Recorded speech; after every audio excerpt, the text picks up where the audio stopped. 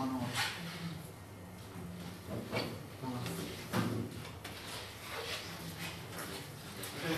Hello everyone, my name is Joe. Today I'm filling in for Jon Fraser from the University of Passau. I'm a student researcher and I'm the chair of software engineering too, which is supervised by very high external coaching. A presentation on code defenders where we gamify game testing. So my introduction, teaching software testing is not the most exciting thing you can do. It's just getting into it. I've been in the Passau software testing course, and don't take Gordon, but it's been quite boring at some point. So our major challenge for code defenders is how to make it much more interesting. Usually, at almost every single computer science course, doing practical stuff is the way to go. But especially for software engineering, people want to code. We came up with the idea to gamify mutation testing. So for mutation testing, which has been introduced around 50 years ago by these three gentlemen, the objective is to have an existing, the objective is to measure the quality of your existing test suite. And you do this by applying small changes to your code and then running all your tests around these, against these changes. And these changes are called mutants. And so if you have tests that detect, well, if you have tests that on the original code run through, but on your mutation don't, they detect and kill the mutant. Like killing is actually the name in the literature. But if you have a mutant that survives, then you always need to have a better test suite and you need to improve. So to get an example on mutation testing, so let's say we have a super trivial class, which is super trivial method, which just returns the absolute value of an integer. If we have a test for it, so let's say we call it 42, and we expect the result to be 42, that absolutely runs through. So if we have a mutant which turns around the condition, and we still test it with the same test, it actually detects the mutant because it doesn't go through. So at that point, this equals called will be false, and then this is detected in our mutant. So at that point, our mutant is killed. So what we do is we can create another mutant which just covers the other branch. So once you have a negative number, you just very clearly add 1 to it. So every normal test should find it. But our test only contains our test. So at that point, we need to have a new test which covers this mutant. So that's one thing. You can have mutations to your code which no test will ever find. If you have, these are called equivalences. So they are syntactically different, but syntactically different, but semantically they're absolutely the same.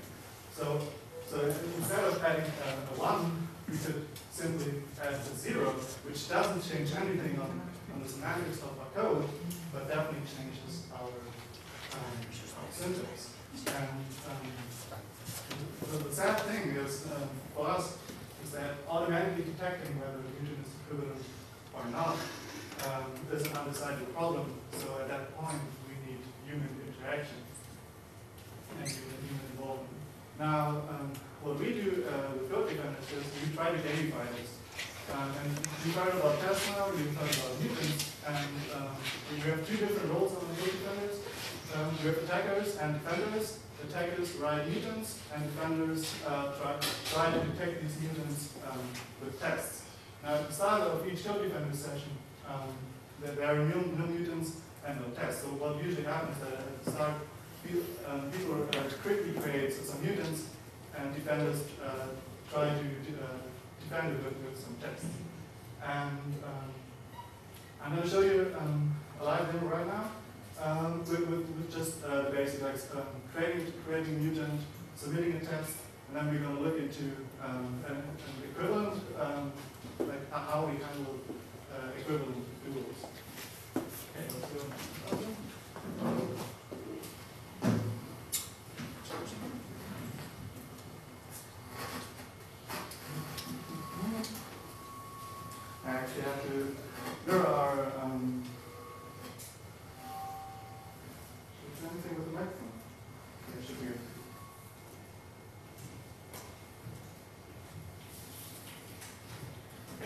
So in good defenders, you have one person who creates the game. In this case, this is our username, so you can see it, our user username, and we're playing with the lift class. The lift class is very, very trivial. So here, you have a lift, and it has a top floor, it has a current floor, and it has the capacity and the number of riders. Should I change anything with the mark? It has two constructors, which you can provide the highest floor or even the maximum number of riders. Should I put the microphone on? Or?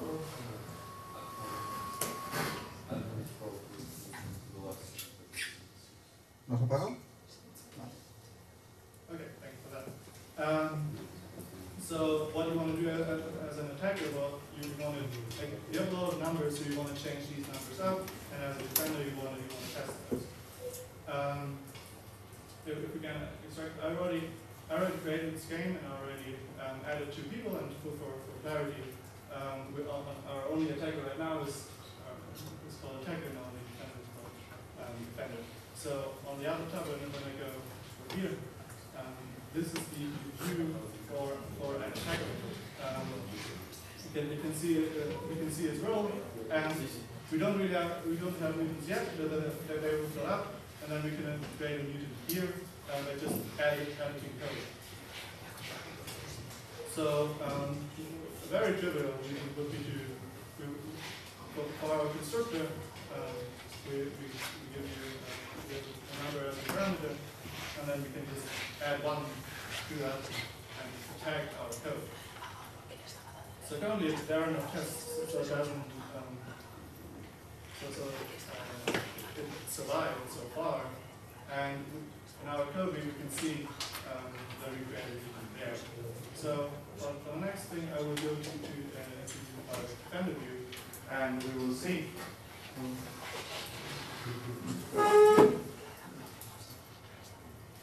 this is our defender view with the class and a test on the left, and where we can write a unit test on the right.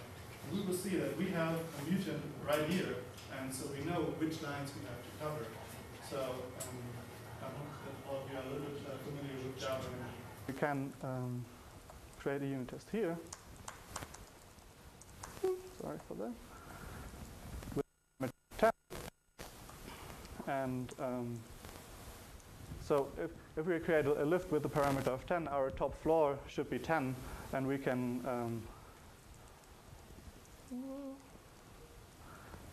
assert that our top floor is actually 10. And with newer versions, we added code completion, so we try to make coding in the browser a little bit easier. So when we write this test,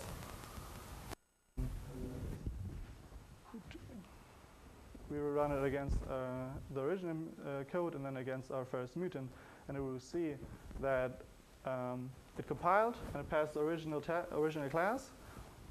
So it went through the original class but failed for the mutant, so we detected the mutant, therefore we killed it. Okay. So we could write a number of tests, and I think it's the scale. So like I said, this is a team-based game, so we can have a lot of defenders and a lot of attackers all writing mutants and tests at the same time. So if we go back to our attacker, we can see that we now have coverage information on which code is actually covered and which isn't. So we can see, okay, for example, for the current floor, we haven't done anything. There's no test, so we can add a code here. And I'm going to be really tricky here. I'm going to add, which I previously called an equivalent mutant. So I'm just going to say, okay, I just want to have the tactical change, and I don't really care about my defender, which in some sense is cheating. I'm just going to create this.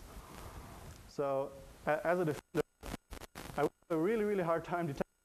Actually, I can't detect it. But we have a mechanism for this to claim an equivalence dual. And for claiming an equivalence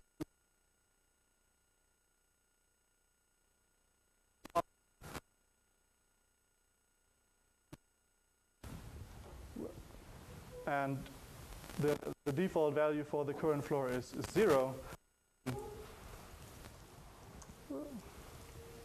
We know, okay, the default value is 0, so this part of the code should kill it.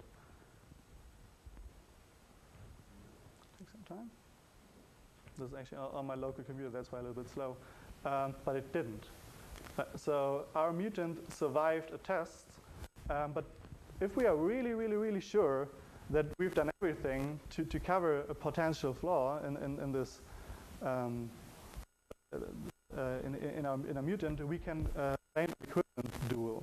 So which says that every mutant in this line we will trigger a dual, which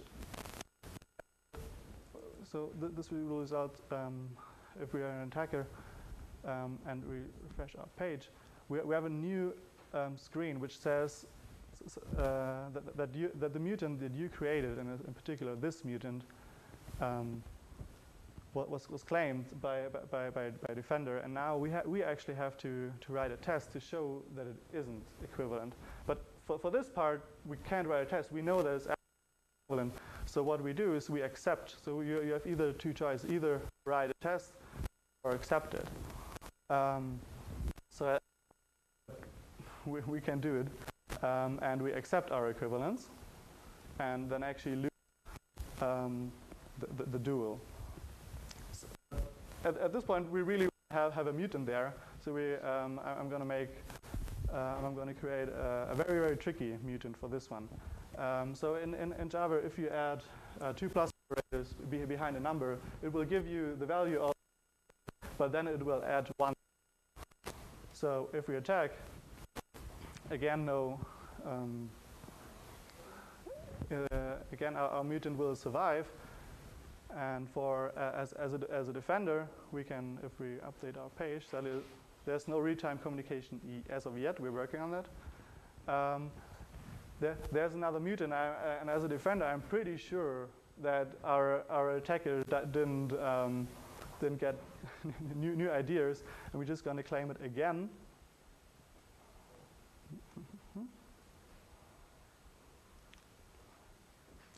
And so, similar point here. Note that at this point we know that it's not an equivalent mutant. This is that we actually have to call our code twice. So to the get current floor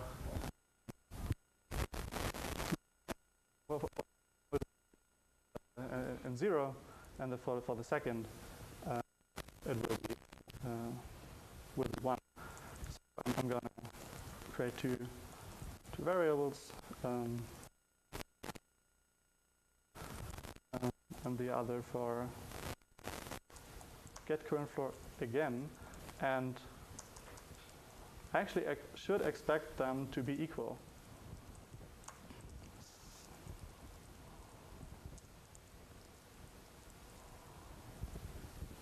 Okay, so we're now going to submit this in the hopes that we're actually running through on the original code, but fail on our test, fail on our mutant, so we show that our mutant is actually not equivalent.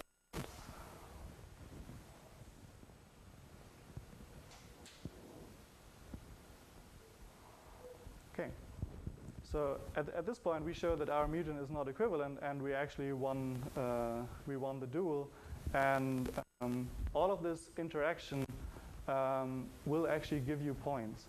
So in Code Defenders, we have points for attacking and have points for defending, which will all result in the scoreboard.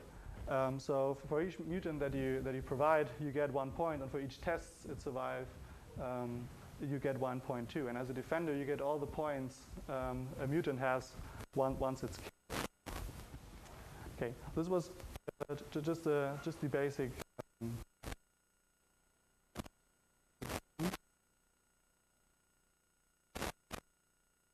Throughout.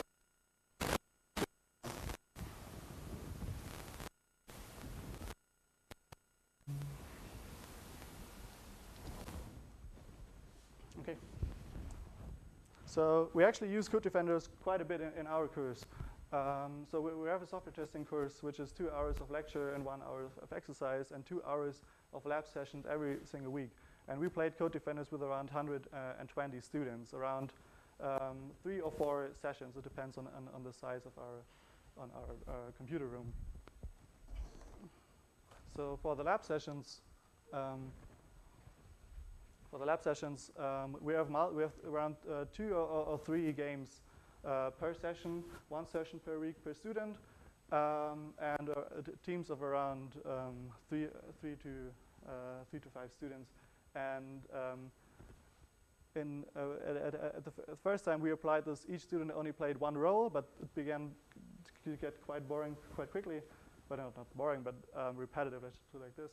And so right now we switch it up. And an interesting part for us that we try to increase the difficulty of our course, or like of the classes. So at the start, we play with lift class that I just presented to you, but later we have much more complex classes which with more complex data types. And playing code defenders actually accounts to your grade, which is around like I think 10% of your grade. So we actually want to try hard and actually do some useful stuff while playing. And for playing, we have 4 major challenges. And the first major challenge is just the whole classroom setting itself. You have to create a lot of accounts for a lot of students, and students will come in late or will just randomly switch up sessions. So you have to react. You have to be able to react quite quickly for that.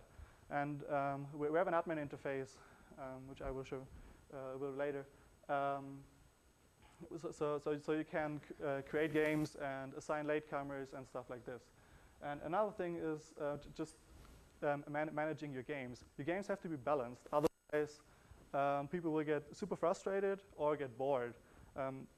So what we do is we assign people by their score as a defender, and try to make like rank-based matchmaking in this.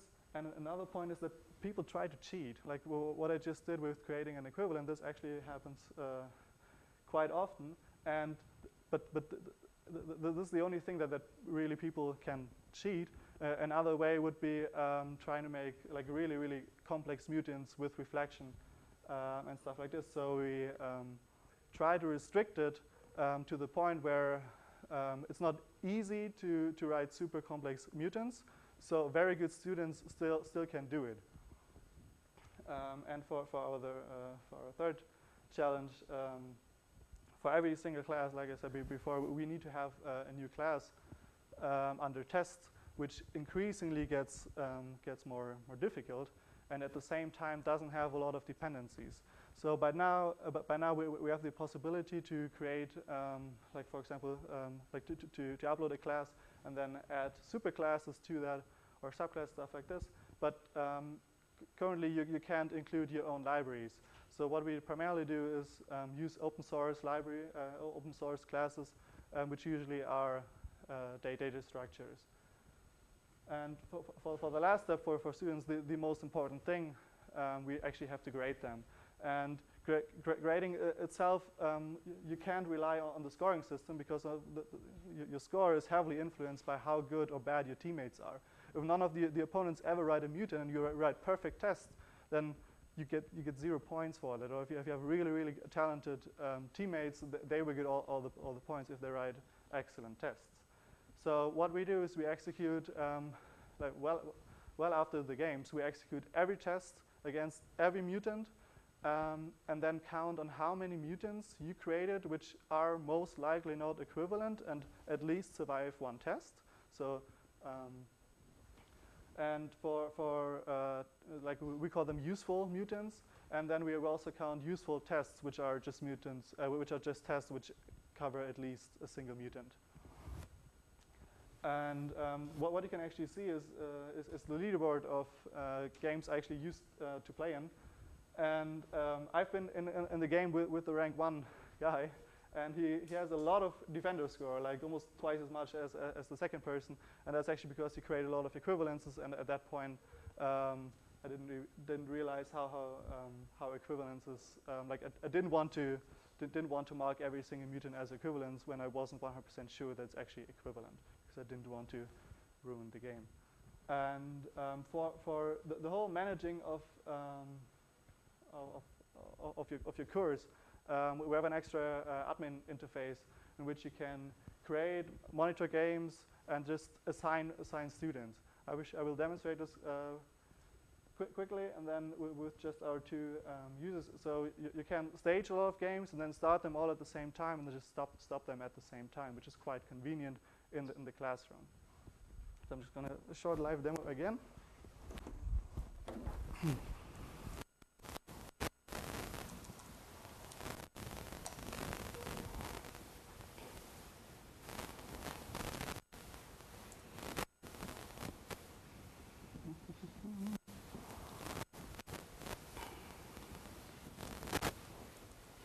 So we have two different. We have multiple admin views, but one of it is for monitoring our current game.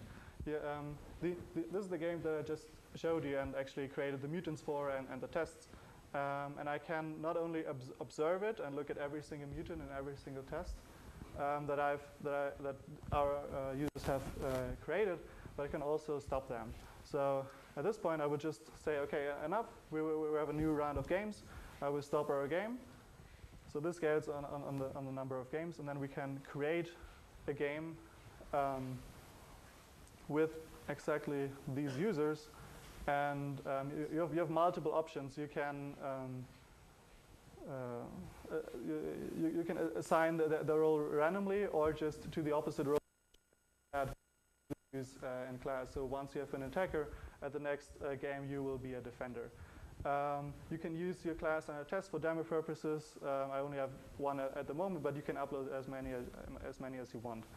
And usually we have like 40 people here which can play, so they're all assigned. So at that point you can stage it, which means you can still switch roles. And at this point, I'm going to switch the role of a defender, because defenders only defend, and attackers will only attack. So, but this scales really nice. So with 40 students, we have around 5 or 6 games simultaneously, and then we can create the game. And when I now go to the attacker view, so this was my demo attacker, and I go to the home page, and now that I see that I'm now assigned in this game. And again as a defender, I can monitor my game, I can observe it, which means that I can look at every single mutant and every single test which has occurred. We have a new view of the number of tests we have. So for every single, for constructors and for methods, we have an overview on how many tests there are created. We're trying to do this for the mutants too. Okay, this was it for the admin interface.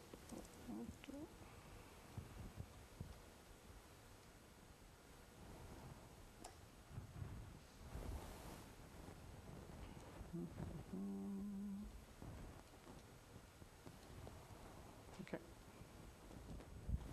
So in our course, we have a lot of students playing, and we all have a lot of mutants and a lot of tests. So we get a lot of data, and we have we have data per game and we have data per students. And what we do is we not only try to grade our students, but we also conducted a study with our data. And I will now present you a few findings that we have. So one finding would be that students definitely improve over time. The first games are usually terrible. People don't really know what they're doing. It's hard for them to understand what's going on exactly. But you can see that students continuously improve over time, and at the end they are really, really good, like all of them. And our second finding was that after we graded them, that the activity in the game doesn't really correlates a little bit with the e-UCM grade, but not too much. So 1.0 is the best score that you can get in Germany. And there are some people who write a lot of tests and a lot of mutants, in this case tests, but they don't really are effective. So they didn't get a good score with it. So when you play it, you need to have moderate quantity, but at the same time have high quality of tests. And in a survey that we did, we found out that people think that they learned something new as a defender, but not so much as an attacker.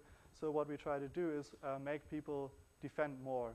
We actually have a new game mode planned, which is called the melee mode, in which which is like deathmatch or free fall from other games, in which people can attack and defend at the same time, but we still have to find out how to balance all these things.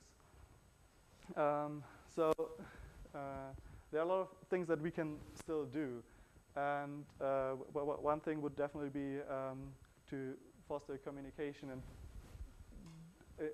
increase collaboration between players, and other things like trying to make the gameplay more interesting for people. We actually have another idea where like you could bet on an equivalence duel with points. So if you create a really strong mutant, and then you can just bet points on it and say, hey, this is a really good mutant, and if I win that duel, I will get even more points. And we're constantly trying to update to include new features. We actually have a kind of working single player at the moment, but in which you have puzzles which you try to solve. So you don't play against other people; you basically play against the predefined puzzles. But we still have to create a huge collection of good puzzles. Okay, and then so Code Defenders is publicly available. This is actually a screenshot, since I don't have internet, of the Code Defenders instance that we have on Code Defenders, code-defenders.org. And it's absolutely open source. So if you want to try it, then do it. If you have any questions, you can contact our chair. We usually try to give tech support as good as possible, but yeah. Okay, so what are your takeaway messages? Teaching software testing can be boring. We try to gamify it. People actually get better, and you can play it with your students. Okay, that was it from my side. Thank you very much for your attention.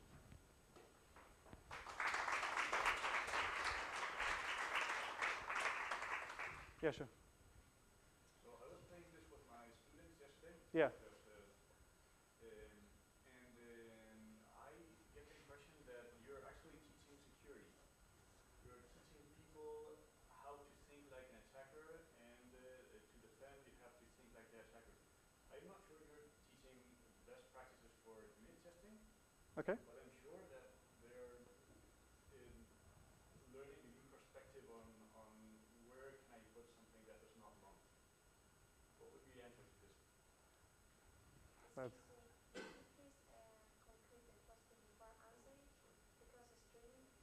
Oh, should I just repeat it? So the question was primarily that we're teaching basically security, because we're teaching on how to think as an attacker when you attack a class, and a little bit less on defending and writing unit tests. Good question. I haven't personally thought about it in this direction. I remember that when I played